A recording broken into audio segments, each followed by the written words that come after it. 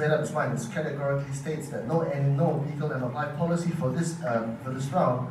Is this forever ad infinitum, or is it for now? Because obviously it's a structural thing, and we all know that the automotive industry here is highly imbalanced. We'll get into that in a few minutes, but is this forever or for now? Nothing is forever, right? The NAP review will be replaced by another NAP review later on, but insofar as this 5-year cycle is concerned, there will not be an ELD policy.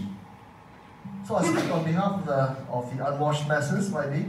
I think most people would like nothing more than a new car in their Porsche, right? Everybody would like a new car.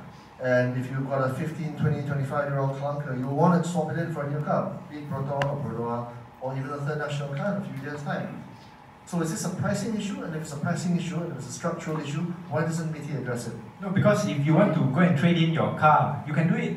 So we want to, it's voluntary. We don't want to make it compulsory.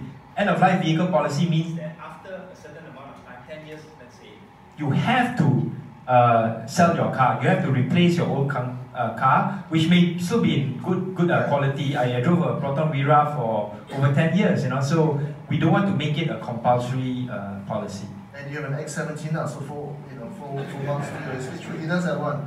But can I add on that?